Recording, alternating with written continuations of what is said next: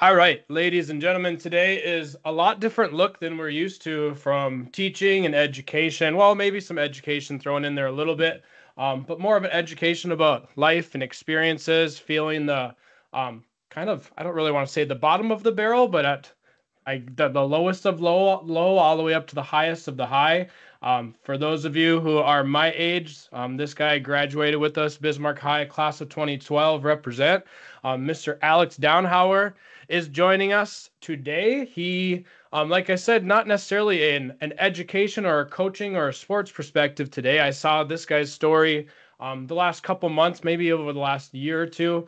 He's very vocal and very positive. I know he comments on a lot of different things with people who are struggling a little bit because he's experienced a lot in a short period of time, just being probably about 30 years old, just like I am. But he's very vocal in the sense that he wants to make sure everyone has a support system, regardless of what their own support system might look like, which is another reason that I really wanted to sit down and not just catch up with this guy, but hear more of his story and help him share more of his story. And maybe there's even some not just families but educators out there somewhere who could use a guy like Alex in their classroom and or program who has experienced a lot of negativity but also a lot of positivity, and not just help maybe their students, but maybe even a loved one or a family member who is experiencing things that are much relatable to Alex. So, Alex, how's life been treating you the last couple of weeks? I know there's a lot of positive things going your way. I know I've been seeing your posts, and I've grown to just appreciate and be grateful for so many people that I grew up with experiencing happiness and success, that I think it starts to transpire in myself just seeing other people experience that sort of thing. Yeah. Well, first of all, thank you for having me on here. It's an absolute pleasure and an honor to be able to share my story with you.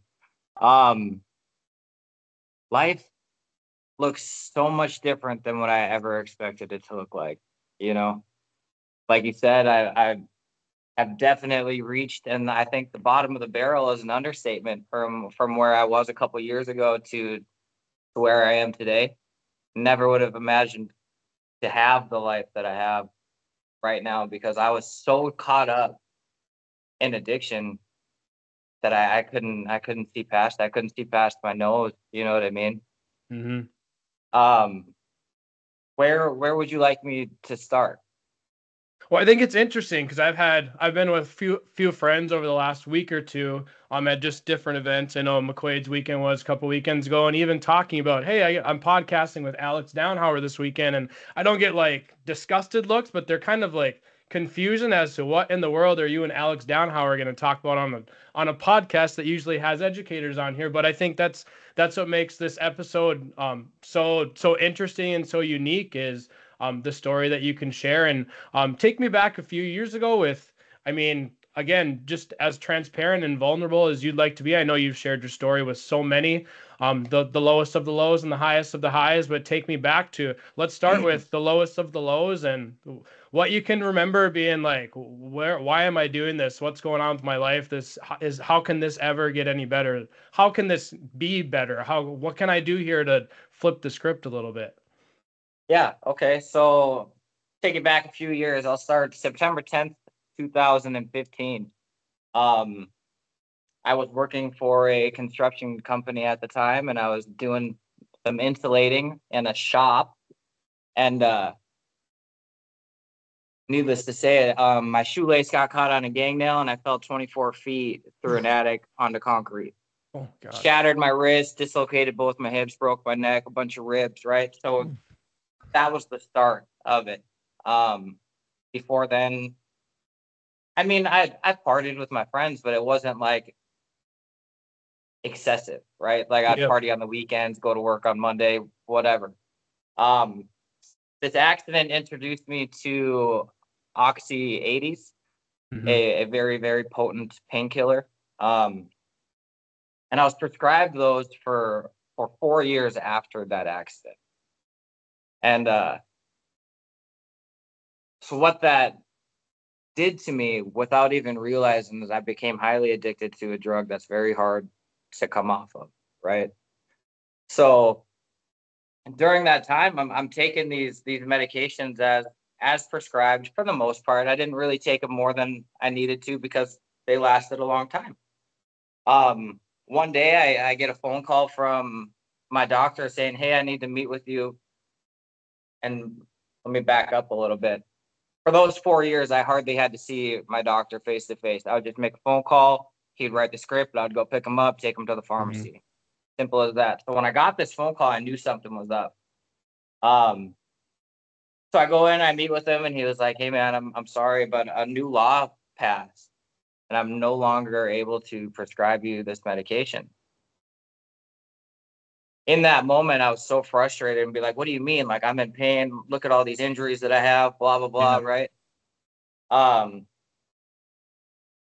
didn't hear if he gave me a solution.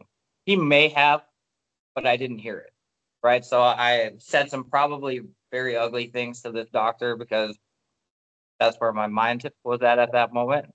Yep. And I walked out of there and I made a decision that impacted my life terribly for the next 5 years, really. And that decision was I called up a buddy that I knew was selling the same medication, just illegally. Yep. And that was the start of it, right? So that was 2000 and let's say what, 2015, 2018, somewhere in there. 2019. Yeah, it was in 2019. And it started off, right? It started off as just buying them so I wasn't sick, right? Yep. Because when I came off of those extended release 80s, I couldn't function, right? I was withdrawn and I didn't even know I was addicted to them. So I was going through all these things. And so I just called to get what I needed. Well, because I was so highly addicted to these drugs, I needed an excessive amount just to feel normal, to where the person I was buying them from thought that I was selling them because of how many I'm going through and things like that. Either which way, one thing led to another. I met the guy he was getting them from, and it started off on a bad road, and it took a while for me to actually partake in the selling or giving them to other people. But I just would buy a lot, get them for a cheaper price. Mm-hmm. But when you get involved in that lifestyle, like you blink and you're knee deep, Yep. So yeah, that started me on a bad path. I had a good career at that time. After I fell through the attic working for that construction company, I was working for Basin Electric. Mm-hmm. I have an associate's degree in power plant technology, and I was so consumed by what I was doing that took over every aspect of my life. I have 2 children at this point. I'm not being a dad, right? I'm Yep. so not like I'm present physically, but I'm not present emotionally or Mentally. whatever. And I'm putting them also in terrible situations because of what I'm doing. But the thing is I got these blinders on and I can't see, right? We'll fast forward a little bit. May 21st of 2021. So it took 2 years. And I got picked up by U.S. Marshal Services, and they indicted me for distribution of a controlled substance. And with that being said, like for me, it's even today, right? It's hard for me to accept that my addiction started because I was prescribed these by a doctor. Yeah. Right. Before that, I wasn't an addict, right? Like I did stuff here and there, but like I've always, I don't know, I felt like it was just normal people stuff. Maybe that's not normal to everybody else, but to me it was normal. But yeah, my addiction, it started by a doctor, and so the resentment, right? I'm supposed to trust you to help me, which I mean, maybe at the time they were trying, right? But Yeah. it was difficult for me to swallow that. I get picked up by the feds, and Um, I'm trapped in jail, and when you're federally indicted, you don't get a bond, right? So I'm stuck. So what happens is four things can happen when you get picked up by the feds. They can release you with no conditions. You can be released with conditions to like go to treatment or to sober living. Yep. My condition was to be released, but I had to go to treatment and then sober living. And if I couldn't get into sober living after treatment, I would have to go back to jail. It took me a while to get into treatment, just because you have to have insurance to go to treatment. But when you're sitting in jail or a system like that, the state has it. I don't know. There's a whole bunch of technicalities, but it took me a long time for me to get insurance so I could get into treatment. Right. I had this crazy experience when I was in jail. So there was this guy that I was talking to, and when I was in there, I didn't really open up about what I was going through, right? Because this is me, my thing, and I wasn't about to tell people what I was going through. But there was this guy that started telling me about what he was going through. He was an older gentleman. He was probably in his upper 50s, and I was vulnerable enough in that moment to tell him what I was going through, and he was like, "Man, with what you're facing, the amount of time that you're facing, the only thing that you can do is give it to God, right?"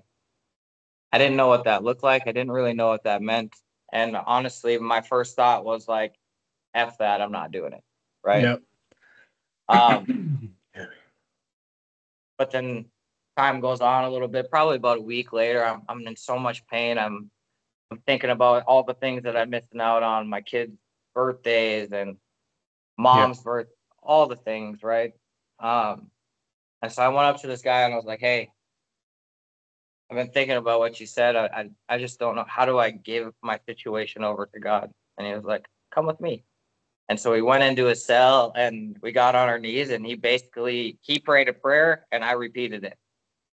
And 2 days later, I got released into treatment. So that was like my first, like, holy crap. And that could have just been coincidence. Call it what you want. For me, that was God talking to me, being like, this is what I want you to do. Right. In the moment, I didn't know that, but like looking back on it, I can see these things now. You know what I mean? I get to treatment and I'm really good at conforming and complying. Right. Like when I get put into a situation, I can conform and comply. Meaning, like, I can be who you want me to be for the time being, so I can get the monkey off my back, right? And so I did. I was doing the thing, and whatever, treatment was going really well. And then they started bringing me to these recovery meetings, right? And I started getting vulnerable with those people about what I'm facing, because being indicted, like when you get indicted, you're not facing like 2 years, right? You're facing like 10 to a life sentence. And so I got scared, right? And one of those first meetings that I went to, a guy shared his story and it sounded a lot like mine, right? So now you're relatable, which is major positive. And I felt like this guy told my story with just a little bit of difference. And in that moment, without realizing, I was like, I wanted what this dude had, right? He seemed happy, right? He seemed like he had the things going for him in life that, like, when you look at somebody's life and you see that they're being successful, that's what you want. And I wanted to figure out how he got there. So I stuck around for a little while. I continued to go to those meetings and while I was in treatment. And like I told you a little bit earlier ago, now it's to sober living or I'm going back to county jail. So I applied for every sober living home that I could get into. I got accepted into one, and I was nervous at the time because I was like, man, it's in Bismarck, and like that's where I was doing all this dumb stuff. And anyway, I accepted it, and I get to, I don't know if I can talk about, can I talk about like which sober living I went to, or is that okay? That's Okay. completely up to you. Anyway, I got accepted into a sober living called Hope Manor. I didn't know what that was. I did know that when I talked to people about it, they said that this was the most strict sober living that there was in Bismarck. And I get there, and sure enough, I'm overwhelmed, right? With all the things I got to go to so many meetings. I have to get a sponsor. I have to work the steps. I have to get a job and do these chores, right? So I do those things. I get a sponsor. I get a job. I'm going to these meetings, and slowly over time, my perspective on things start to change, right? Going through a 12-step program, the whole point of most programs you go through like that is to develop a relationship with a higher power, right? Mhm. Um, we'll fast forward a little bit more. I'm in I'm in Hope Manor, and I've been there for a little while, and they asked me to be the assistant manager of that sober living home, which means certain days of the week I have to stay home to be present with the guys that are in the house, and I report to the higher ups about what everybody else is doing, where people are. I'm giving you ways. So I'm doing good, right? Like I said, I can conform and comply. Well, I was still pending some state charges. So I'm 9 months sober. I'm in sobriety in 9 months. And I go to this hearing for state charges, and I wasn't worried about it at all because I'm federally indicted. And most of the time, from what I've seen, the state just defers everything to the U.S. Marshal. Mhm. Um, Not in my case. I go to this hearing and I pled guilty thinking I'm going to get probation, and I get 15 years all suspended, but 3. Mhm. Um, my heart sank to my butt at that moment. I'm like, and then I started to get angry, right? Like I'm doing everything I'm supposed to do. I've seen all these other people get chances. Why me? Because poor Alex, right? I'm a victim. Like Yep. it's your guys' fault. It wasn't my fault, even though I was the one that took the action to be in that position in the first place. But I can't see that. And after I get sentenced from there, they gave me 6 hours to turn myself in, or I'd have a warrant out for my arrest. And so I do, right? I took a few hours and I met up with my family, and I said goodbye to my kids, and my kids didn't understand because they're so young at this point. They didn't really understand anything other than daddy's sick, right? Mhm. Daddy has to do these things so he can get better. Um, Heartbreaking, having to say goodbye, and they didn't understand. They thought I was doing better, which I was doing better, but they didn't understand why I had to go away again. Um,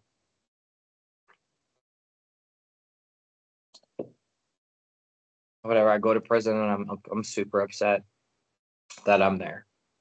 I'm resentful. I'm mad at the world. I'm saying F creator, F these meetings, um, F sober living.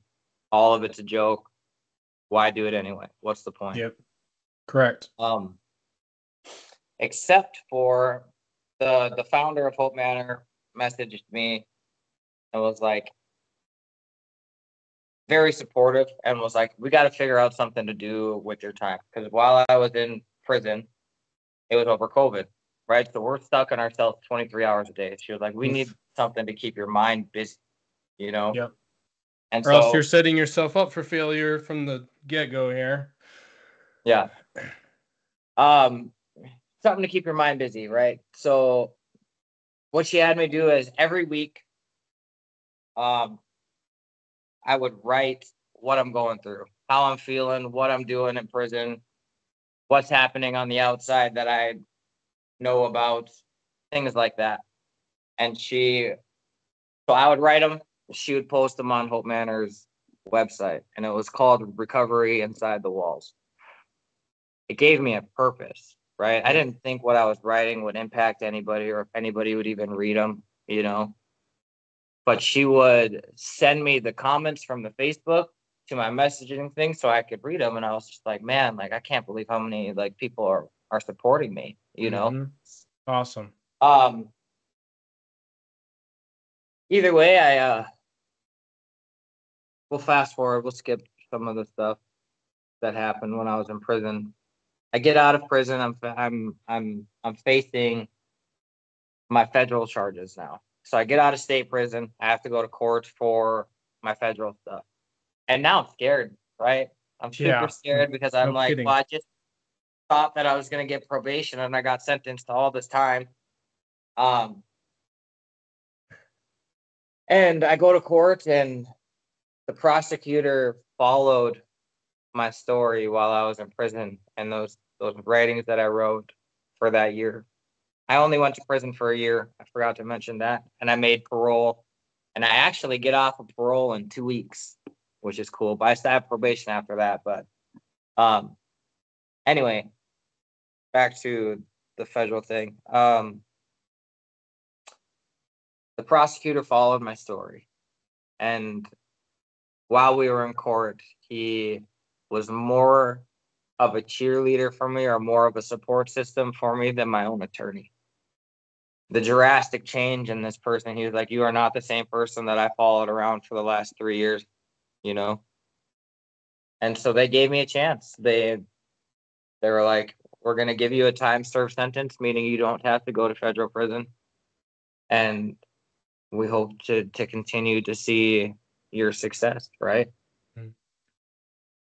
What a relief that was. I truly thought I was going to spend the rest of my life in a federal prison.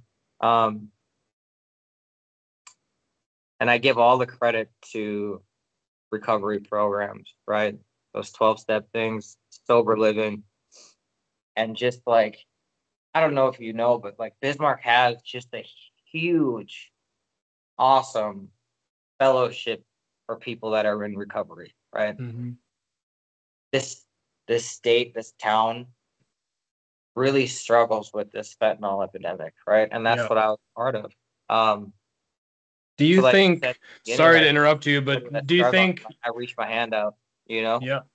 Do you think that you talked about COVID, and I know COVID was obviously massive, absolutely massive with addiction and just mental health, and I mean people being locked up at home and people not being able to do anything and being so thrown off routine that again the mental health and addiction factor of COVID. You talk about how Bismarck is so supportive and so beneficial with so many programs that they have. Was that kind of boosted during COVID, or has that kind of system in Bismarck been like that for years? I don't know the answer to that. Because I wasn't a part of it, right? I had no idea that there was even a recovery fellowship. I didn't even know what meetings or any of that really was because I never thought I had a problem, right? For a long time, I didn't think I had a problem because I'm getting them from a doctor. And I'm justified in my behavior. All I know is when I did, it was right around COVID time when I came in to recovery. There was already so much, and I fell in love with the people that were in those rooms because they were so willing to help. They were so willing to like hang on to your hand and walk you through situations, and they cared without expectation of doing anything back, right? Mm-hmm. Or giving or whatever. So like when you go see a doctor, right, you're paying them. These people, you're not paying anybody. You know, they're just there to be there to walk with you through it with no expectation that you have to do anything back, which is what really, really drove me deeper into the program because I loved that.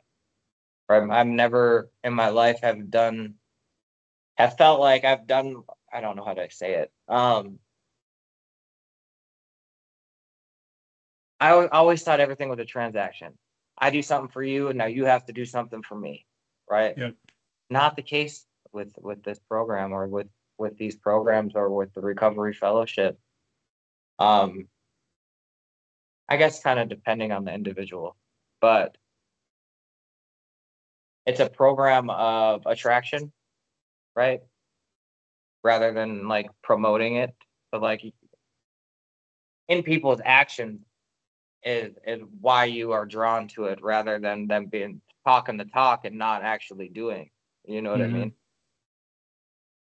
Um anyway, I don't know if I answered your question at all, but Oh, absolutely. So take me to any of your meetings, whether it's the facility that you were at or the programs you were part of, when you've slowly the past couple weeks, couple years, whatever it is, kind of become the positive voice or the kind of the sunshine in the room. I'm sure there's plenty of people in the room that have similar stories to yours or have a similar attitude and mindset is kind of how I'd look at it. Because again, I know you're a very positive and optimistic person now because of everything you've been through and all the supports you've had. But what is kind of your message when you're able to go back to these programs and facilities and not just share your story, but what is sometimes your advice or how does your optimism shine? What does that sound like from you with these people? um all I do is I share my experience, right? What I've been through in hopes that when somebody hears what I've been through and see that I found my way out, that they're like, "Oh man, if he can do it, maybe I can too." Mm-hmm. Right?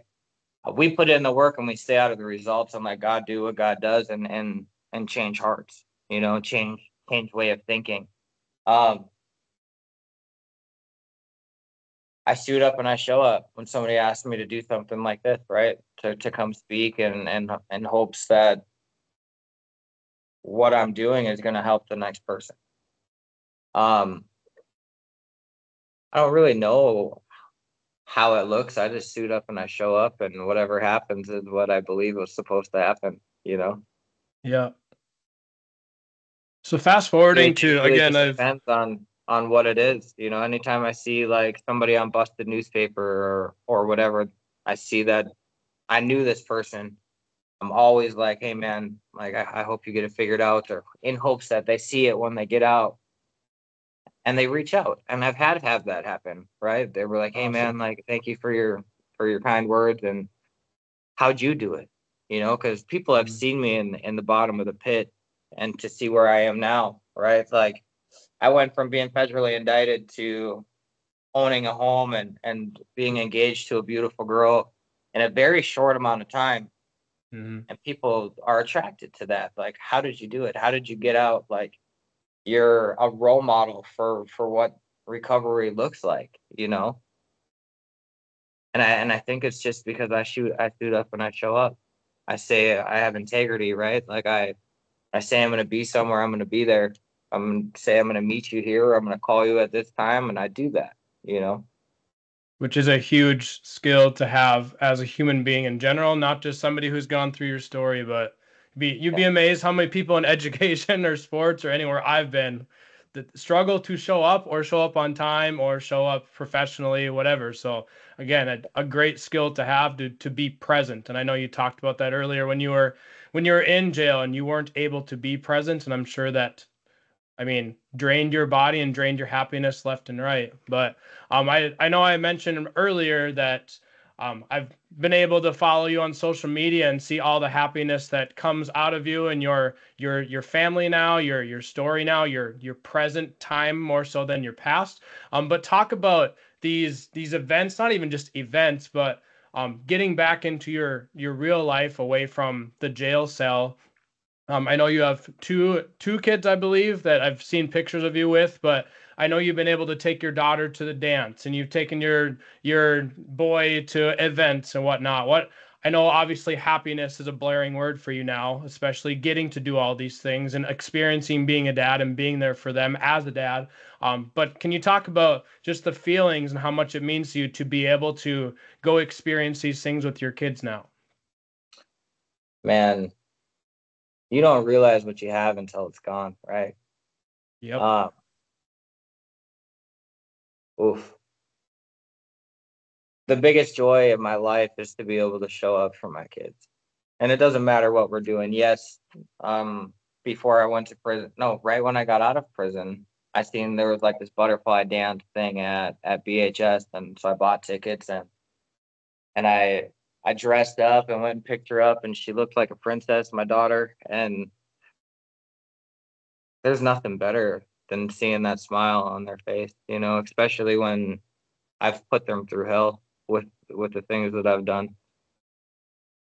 Um, and it's so much more than just that, right? Like my fiance has a son, and I get to show up as a dad to him, you know. Mm-hmm.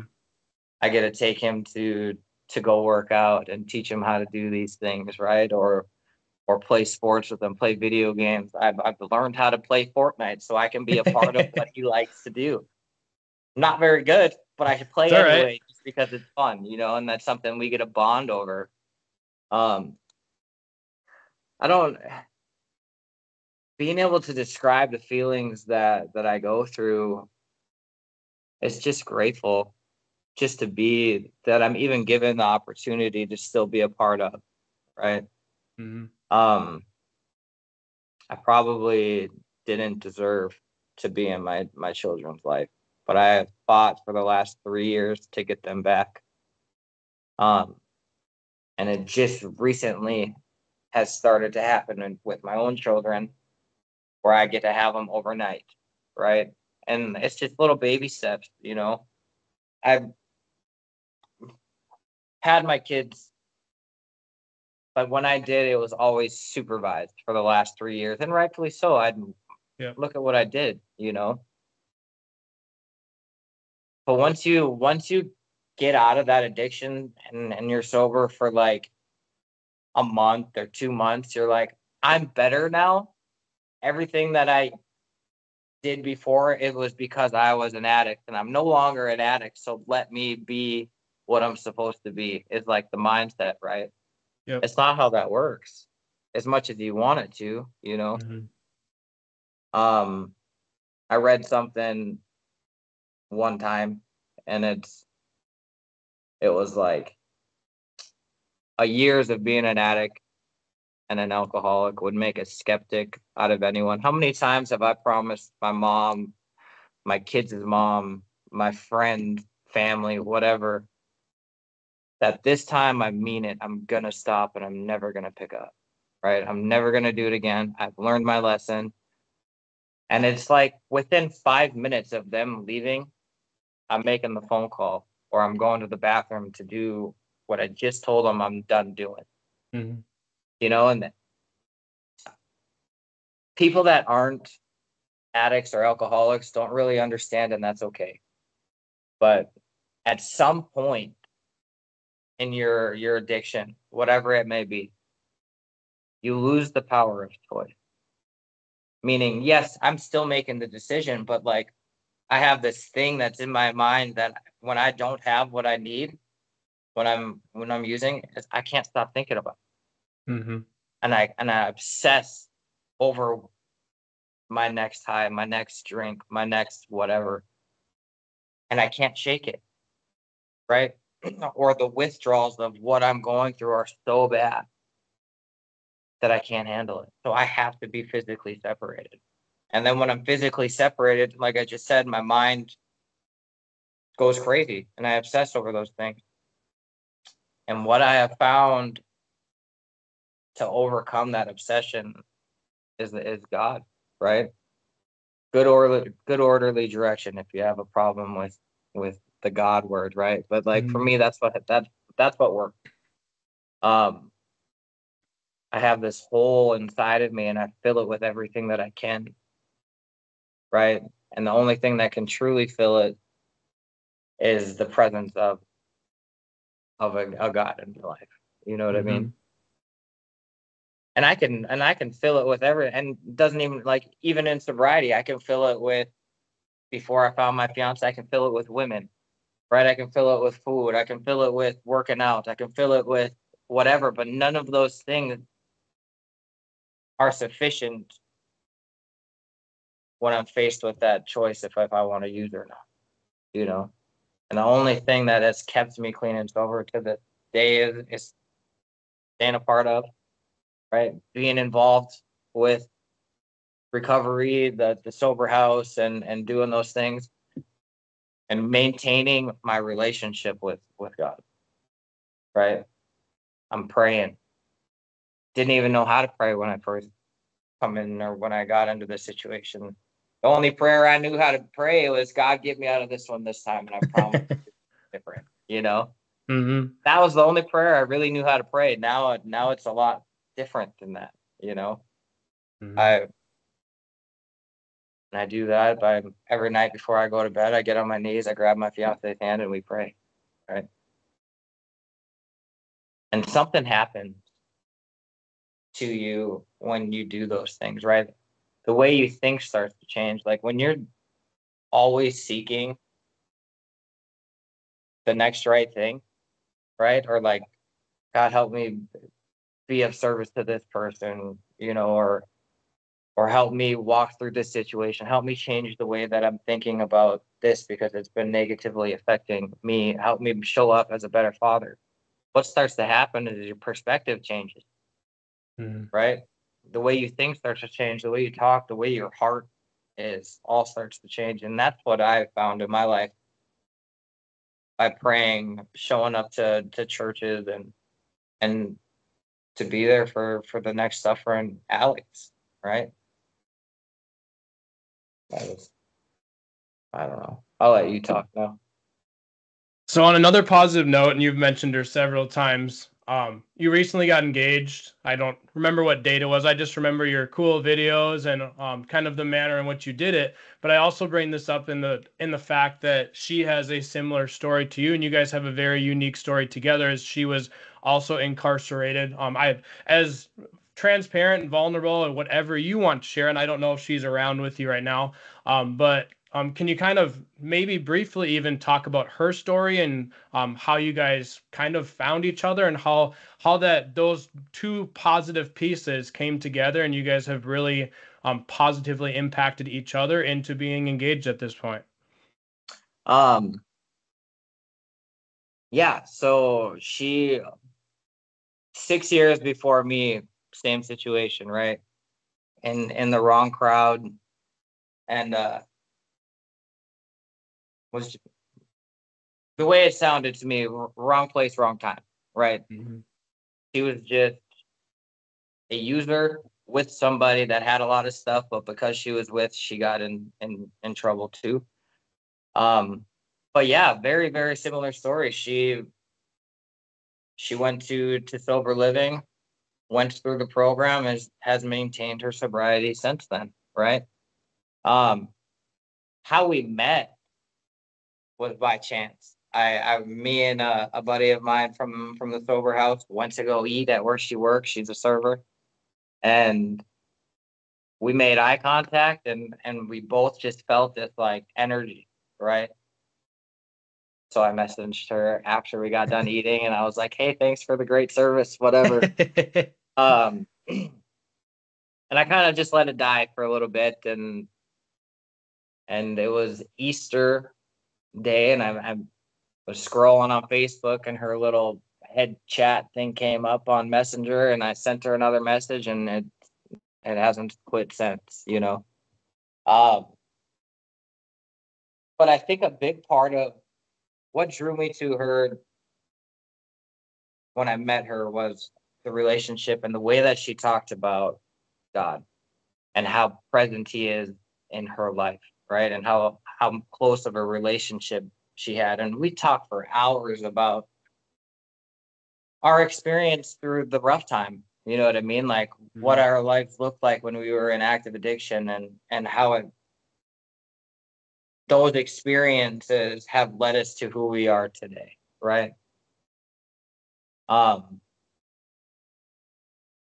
yeah, we got a pretty unique story, but it's crazy. I don't want to touch too much on what she's done, but anyway, I met her at her work, and it's never stopped. We started hanging out, and the connection that her and I have together is something that I've never felt before, you know? Um, it's, how do I want to put it? Yeah. I don't know. It's hard because I don't want to share her story, if that No, makes sense. it's all good, But man. No worries there. um,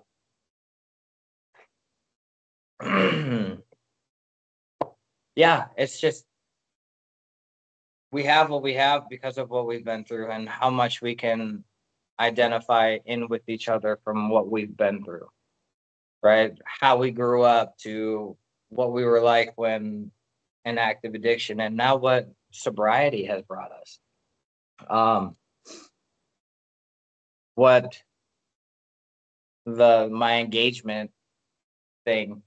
So we were asked to be these models for the painting Yep. thing or whatever. There was 10 photographers there, and the people who asked us were but her friends. And so I came to them with an idea of I want to propose during this. And it helped me come up with the logistics of it, right? Um, hard to explain without seeing the video that I've Yeah. posted, but um,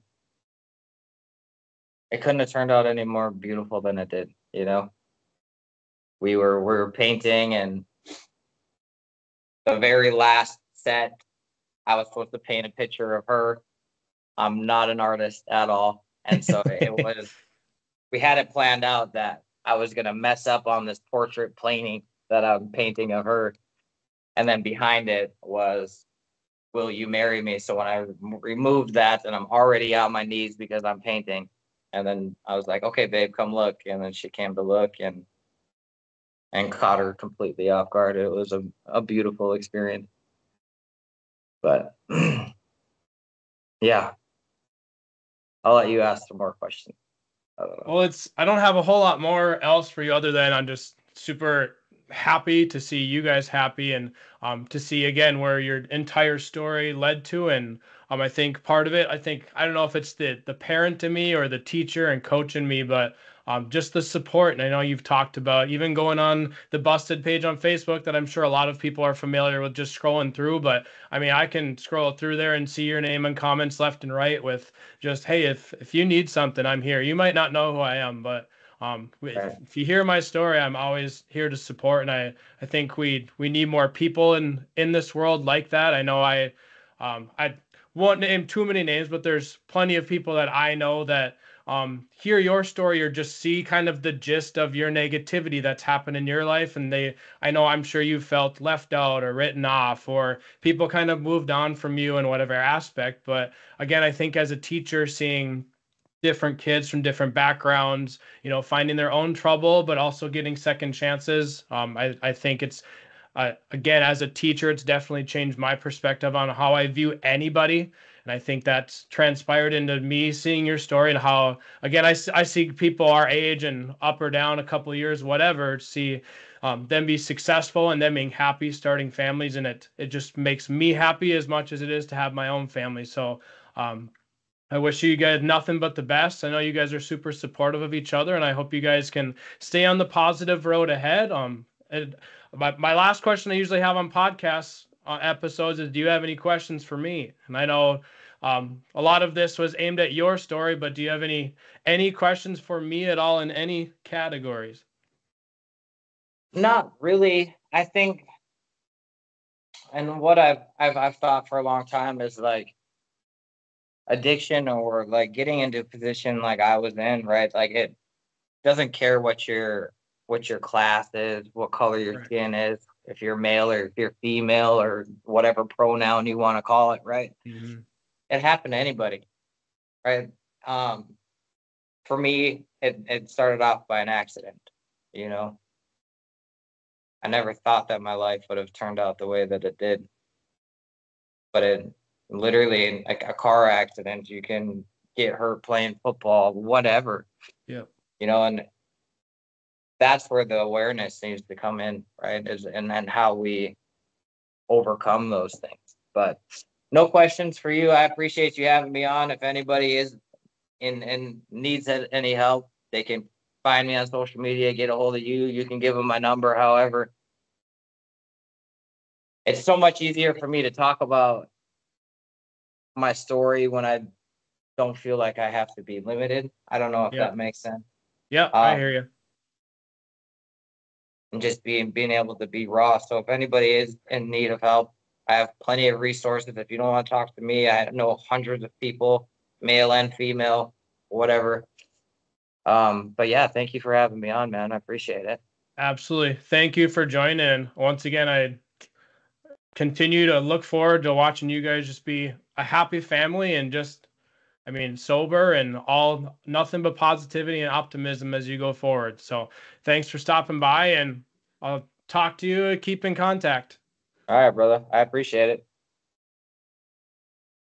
Later.